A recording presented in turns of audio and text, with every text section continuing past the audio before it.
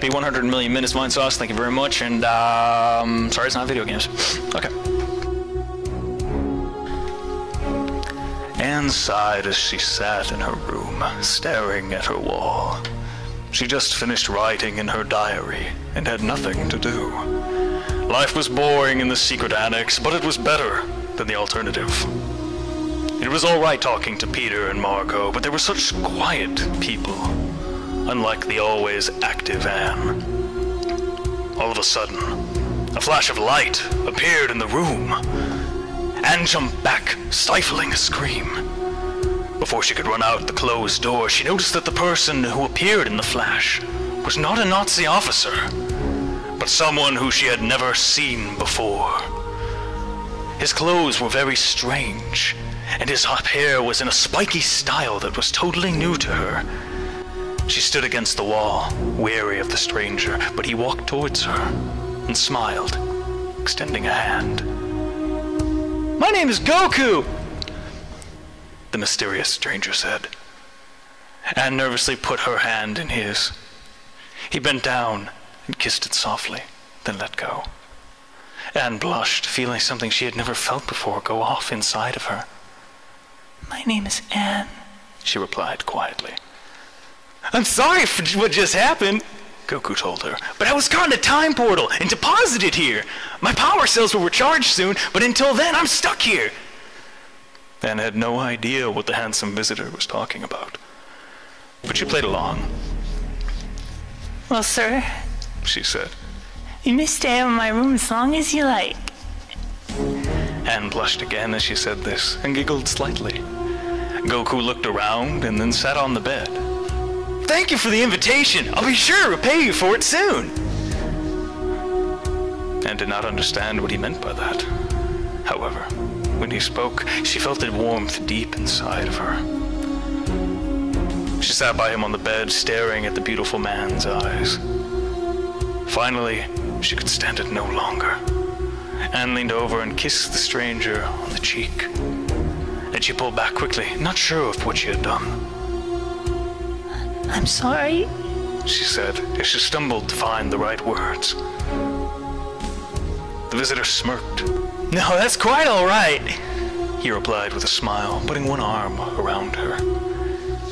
"You know, you're a very beautiful girl, but well..." Anne looked at him, troubled. "What's the matter?" she said with a sweet smile. Goku looked nervous. I'm already married," he finally managed to choke out. Anne pulled away from him abruptly. "No," she said loudly, almost in tears. "I'm sorry," he replied. Anne was furious. "Nothing ever goes right," she cried out. "I have to go now. My power cells have recharged," said Goku. Anne was in tears by now, staring at the wall so she wouldn't see Goku's face. He smiled a sad smile and disappeared in another flash out of Anne's life forever. Anne never forgot him, though. Not until the end of time. 1 month. Well, it didn't feel like a month. To Anne Frank, a Jew in hiding from the Nazis, it seemed like a year. 1 month since the fateful encounter with the mysterious man from another world, who she only knew as Goku. The handsome stranger had stepped through time and into her life, then disappeared without a trace. Anne was almost sure that they'd never meet again, even though not one day passed without her dreaming of him. Little did she know, however, that their lives were tied by the unbreakable red string of fate. It was another boring day in the secret annex. Anne sat on the bed of her room, writing in her diary. It never occurred to her, however, that this entry would be her last. As she wrote in the quiet attic, there was a loud noise from downstairs. Her heart jumped with both fear and excitement. Was it them? The Nazis? Or could it be him? She had no idea whether to run downstairs or to hide. That decision, however, was made for her. Her door flew open, and a tall soldier was visible in the doorway, glaring at her. The cries of her family members and friends were tuned out, as Anne thought only of one thing. She stood up and followed the soldier out of her room, down the stairs and into the back of a truck. So this is it. she said quietly to herself. I'll never see him, my one true love, ever again. And all those years of hiding, they were for naught. Then Anne realized that she left her precious diary up in her room. She broke loose from the officer and made a dash back into the shop, where he removed a gun from his holster and fired a shot in her direction, and fell to the floor. It was a bad pistol, almost a starter pistol, but still. Anne lay on the floor, feeling searing pain run through her leg, where the bullet had met its mark. The Gestapo officer menacingly moved towards her, grinning, when all of a sudden there was a blinding flash of light, causing the officer to shield his eyes. A huge cloud of smoke appeared next to Anne, blocking her from the soldier's vision. When the smoke cleared, he was in for quite a surprise. There was Goku, holding Anne in his arms, standing next to a huge metal capsule. Goku, Cried Anne. you came back for me. Goku smiled. Anything for you, my dear. He said, Our love will never be lost, not until the end of time. The Gestapo officer turned tail and ran, but Goku was too quick for him. After laying Anne on the concrete, he dashed towards the Nazi and knocked him to the ground, unconscious, with only one blow. Nazi scum! Muttered Goku as he spit on his enemy's limp body, then returned to Anne. Here, I have something for you. Goku said, as he removed a small bean from his pocket. What on earth is this? Asked Anne. Goku smiled, remembering how ignorant she was to what it was everyday life to him. A senzu bean. He said. Just eat it and it'll cure your leg. Anne followed his instructions and popped the bean into her mouth as the wound on her calf magically healed. Now come on, commanded Goku. We got some Nazi ass to kick. Anne jumped on the mysterious Saiyan's back as he lunged off into the sky. After only a few moments, the two of them arrived in Berlin. Tanks were parading down the street as Adolf Hitler himself stood on a platform overlooking it all. Stay here, Goku said, dropping Anne into a shaded area under a tree. He then flew straight towards the parade of tanks, fists outstretched, screaming as loud as he could. The soldiers below scattered in terror while the tanks tried to aim their cannons at him. He was too quick and nimble for them, however, and opened the hatch of a nearby Panzer and then headed inside. After dispatching of the soldiers in control of the war machine, he took the wheel. He fired round after round into the crowds of Nazi soldiers, occasionally firing at the other tanks. After only minutes, there was nothing but a cloud of dust and corpses.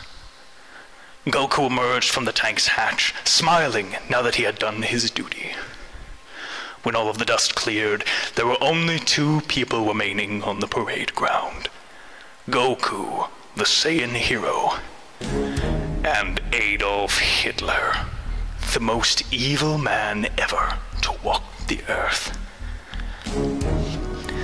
Anne watched from nearby fearfully as she saw the two men stare at each other for what seemed like hours.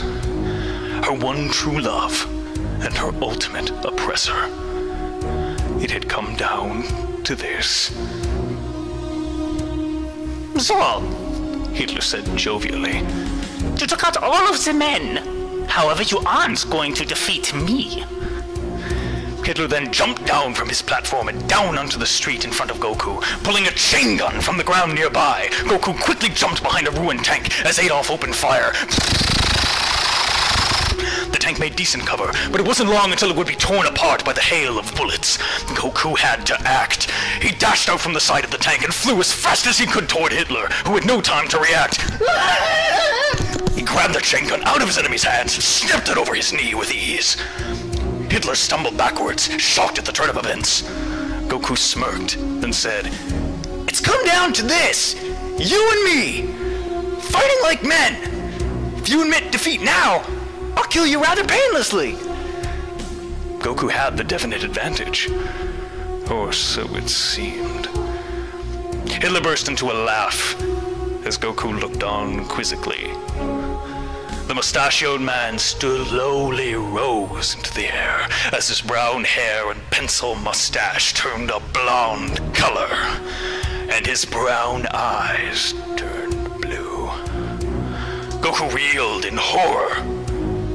Hitler continued laughing and said, Goku! You've come here expecting to fight the Man-Man, but instead, you found a god! Hitler had become a Super Saiyan. Anne looked on in awe, not sure what was going on. At first it seemed like her lover would win the battle, but now she was not so sure. Goku now seemed scared of his opponent, and it was for a good reason. Hitler continued to speak. Goku, can't you see? I've reached a power level 10 times anything you've ever achieved. Your fate is sealed, weakling. Even though the battle seemed unwinnable, Goku charged in, screaming at the top of his lungs. Every blow he struck was deflected off of Hitler's rock-hard body.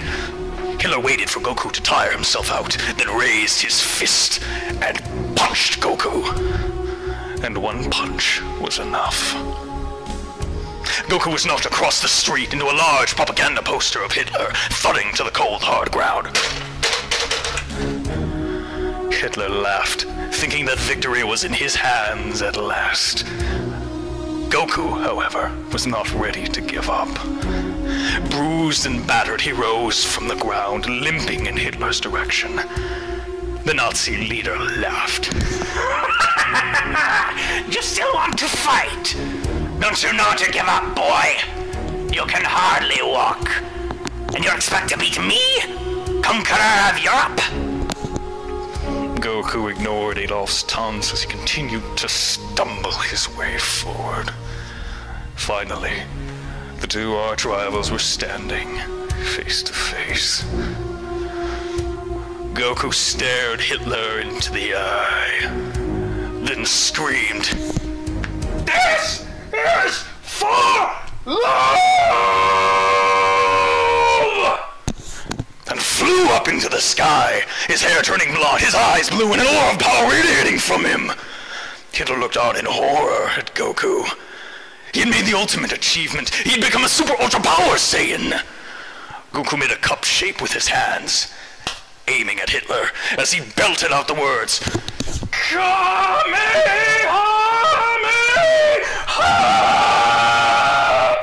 As a beam of pure energy shot at his enemy, disintegrating the Nazi leader's body.